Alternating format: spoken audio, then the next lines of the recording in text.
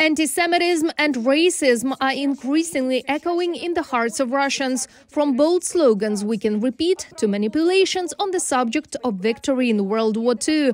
And from the beginning of a full-scale invasion of Ukraine, some Russians moved on to undisguised calls for the destruction of entire states. Ukraine will become a secondary state that won't take part in anything, and we will take this land for ourselves. This Nazi carrion, you ask what we will do with them, destroy, and we won't ask everything that has to do with it. We didn't finish them off in World War II, we'll finish them off now. It needs to be wiped off the face of the earth. Whom, Ukraine? Yes. Why is it needed? What for? Poland, simply to the hip. The imperial ambitions of the Russians are fueled not only by propagandists on federal channels. They have been demonstrating military maps of the offensive against Europe for a long time and promising to incinerate it with a nuclear strike. Anti-Semitic and racist sentiments are also being voiced by the country's top leadership. A statement by Russian Foreign Minister Sergey Lavrov about Hitler's alleged Jewish roots shocked the Israeli government. This is how he answered a question from a TV presenter of the Italian media about how President Volodymyr Zelenskyy could be a Nazi if he is a Jew. Israel is already demanding a public apology from Lavrov. Well, I think that Hitler also had Jewish origins, so it means nothing. For a long time now we've been hearing the wise Jewish people say that the biggest anti-Semites are the Jews themselves. As we say, the family has its black sheep. However, one should not expect denials from the mouth of Lavrov, experts say.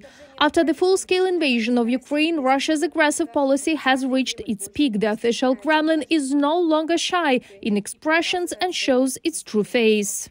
The Ministry of Foreign Affairs of the Russian Federation explained on its website and posted an announcement on social networks that literally says they paid attention to the anti-historical statement of Israeli Foreign Minister Lapid. There is such a minister. This is the official stance. It was announced that yesterday the Israeli Foreign Ministry summoned the Russian ambassador. Apparently, he was presented with a note, and publicly we heard that they offered Lavrov to apologize, to take his words back into his mouth, but we haven't heard anything of the sort. Therefore, I do not see a reservation in this, not an accidental exaggeration. I think this is a change in Moscow's position. Some experts attribute such rhetoric to Russia's potential loss in the war against Ukraine. Allegedly, realizing its helplessness, the Kremlin is trying to keep its face, at least in front of an internal audience. They are well aware that they are losing the war, and to create this aura that the whole world is against us and we are the only righteous people in this world.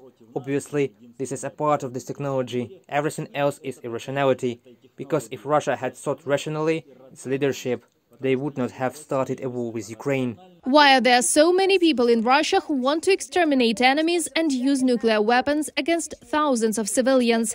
These are the consequences of decades of Putin regime's propaganda, experts explain.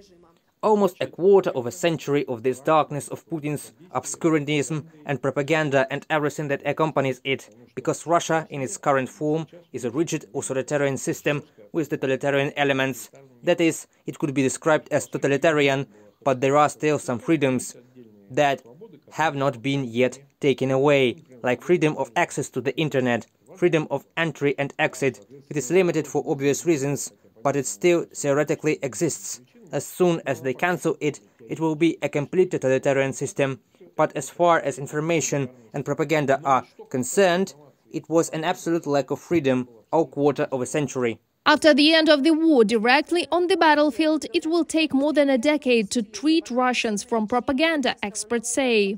An example of the aftermath of World War II, started by Hitler's Germany, showed that the aggressor had been washing away traces of genocide and the murders of entire nations for generations. The first treatment is our victory. The second step that should be taken is a so-called denazification. What Russia wanted to apply to Ukraine should be applied to their regime. Accordingly, this should be done through international tribunals. The regime itself has been condemned at the political level. At the legislative level in the Russian Federation, this sin must also be condemned. This will be a very long process. And of course, as experts say, it will be necessary to get rid of the symbols of this war. Among them is the notorious letter Z, used today by Russians propagandists.